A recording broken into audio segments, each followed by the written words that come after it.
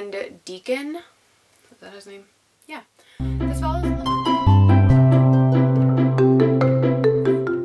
Hello my sweet angels, it's your girl Jay, and today I am here with my September wrap up for 2024. I read a total of 15 books, so I will be splitting this up into 2 parts since I am a yapper. So without further ado, let us get started. The first book that I'm going to talk about is a little bit of a womp womp for me. It is Killing Floor by Lee Child. This is the first in the Jack Reacher series. I read this because it is my boyfriend's favorite book and he wanted me to read it. And I was not a fan. I gave it a 2 out of 5 stars. This follows Jack Reacher. He is an ex-military police officer. He is passing through a small town in Georgia when he is arrested for murder. As he is trying to clear his name for this murder, he realizes that he is actually more involved than he originally thought. Like I said, literally only read this because my boyfriend Jason wanted me to, but I was not a fan. Solely because Jack Reacher is a gross pig. He was just always commenting about the woman in this story and mostly about their appearance. The writing was also just extremely repetitive. I felt like he was saying one thing and then would say the exact same thing again, but in a different way. For example, it was like, there was nothing in the box. The box was empty.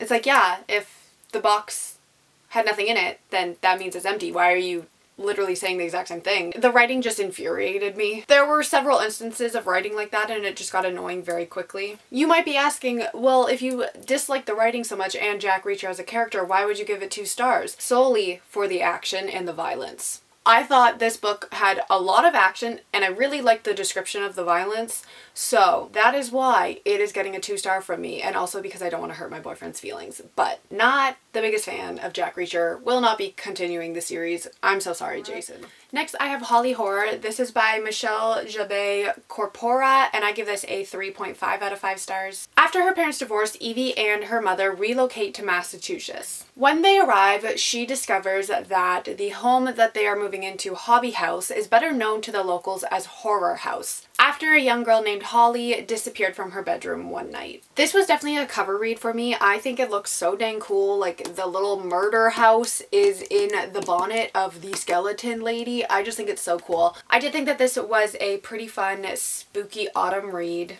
I think that this is a great bridge for that younger YA audience who are too old for middle grade horror but not quite ready to go into full-blown horror yet. It is definitely geared more towards a younger YA audience. The characters did feel quite young at times, especially with their dialogue and some of the choices and actions that they did. I did really like Evie and her need to discover what actually happened to the patchwork girl. We are left on a little bit of a cliffhanger, so I am intrigued to see where the story goes, and I do actually own the second book, so I will be picking it up fairly shortly. But overall, I give this a 3.5 out of 5 stars. Next up, I read Forward Me Back to You by Mitali Perkins, and I give this a 3.5 out of 5 stars. This follows Katina King, who is the teen jiu-jitsu champion in Northern Carolina, but she is having a tough time coping and dealing with something that happened in her past. It also follows Robin Thornton, who was adopted from India when he was a baby by 2 very loving parents. He doesn't know anything about his past, but he does want to know more. Robin and Kat meet one another during a summer service trip with their church to India, where they grow closer and help the victims of human trafficking.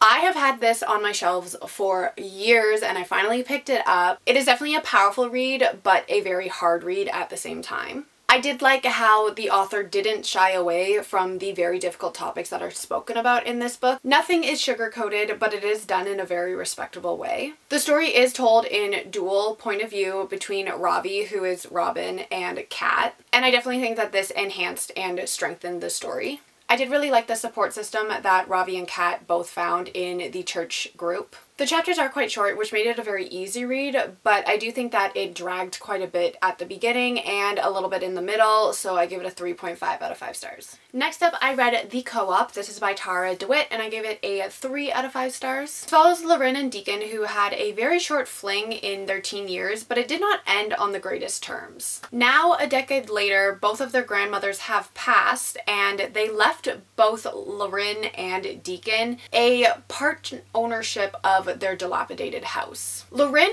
does have the money to fix this place up, but she is unable to access her trust fund until she is married. And then Deacon has the skills to fix up the place, but doesn't have the money. So they decide to get married in order to access all of the things that they need in order to fix this place up, and it's kind of the story of that. I think that this definitely has a very slow start, but by the end of the story, I was fully invested in these characters and wanted to know how they were going to work together to fix this house. I will say that the miscommunication in this kind of drove me a little bit wild. They definitely acted like children for most of the story, but I do think that they went through a lot of character development by the end, which I definitely enjoyed. It was nice to see them grow closer and learn to trust each other. I do like the ending and thought that it was very sweet, and it was definitely my favorite part of the story. I gave it a 3 out of 5 stars. Next, I have This Is Not a Dead Girl Story by Kate Sweeney. I gave this a 3 out of 5 stars. After the death of her boyfriend, River Odell, popular girl Remy Green goes missing and is presumed dead a few days later. Her cousin Jules is convinced that she is not dead, and she decides to team up with Sam, who is River's cousin, in order to figure out what actually happened to Remy.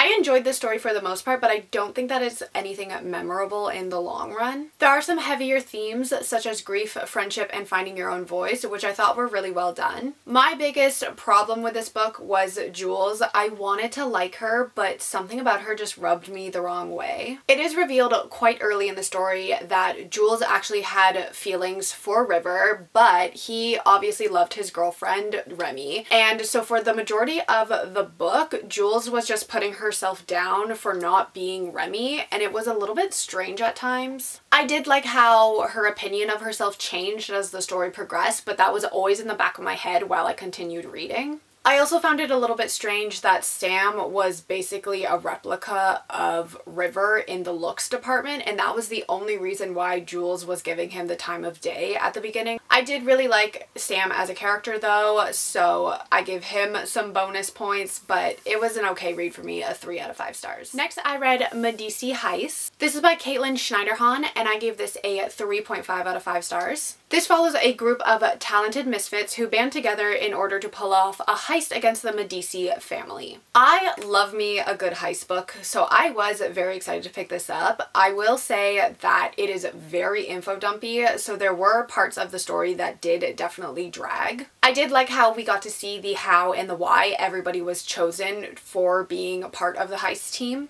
I like the found family aspect of this, but I do think that at times the characters started blending together for me, so it was a little bit hard to distinguish them from one another. I wish that they had been fleshed out a little bit more to allow for their own unique personalities to shine through. But I did like how we got the point of view from multiple characters, so we got the backstory and got to learn more about each of them. And I also liked how each of the characters had their own side plots that they were dealing with while also being involved in this bigger heist. I do think that this would make a pretty cool movie, so filmmakers, if you're watching, you should pick up the script because I think it would be cool. So I give it a 3.5 out of 5 stars. And then the final book that I would talk about for this part of the wrap up is Gwen and Art Are Not in Love by Lex Croucher, and I give this a 4 out of 5 stars. It has been 100 years since the death of King Arthur. His descendant Arthur has been betrothed to Princess Gwendolyn for their entire childhood. They don't necessarily get along, but they decide to make a reluctant pact to keep each other's secrets when they spend a summer together in Camelot. This was a super cute read, although it was quite predictable. It has such a great cast of characters that you can't help but fall in love with. The dynamic between Gwen and Art was so funny. I found myself giggling a couple of times while reading, and you couldn't help but rooting for both of them on their quest for love. I really love the found family aspect that developed throughout the story as we got to know these characters more. Bridget was a very intriguing character to me. I wanted her and Gwen to work out so badly. I also absolutely love the side characters, especially Sydney. I desperately want a spin-off book following Sydney's story. I think it would be so much fun, but overall I give this a 4 out of 5 stars. Alright everybody, so those were the first 7 books that I read for the month of September 2024. If you are interested in the next 8 to make a total of 15 books for this month, then you can check out that video that is going to be up on my channel, hopefully very soon. Let me know down below if you have read any of these books and what you thought of them, and I will see you all in my next video. Goodbye!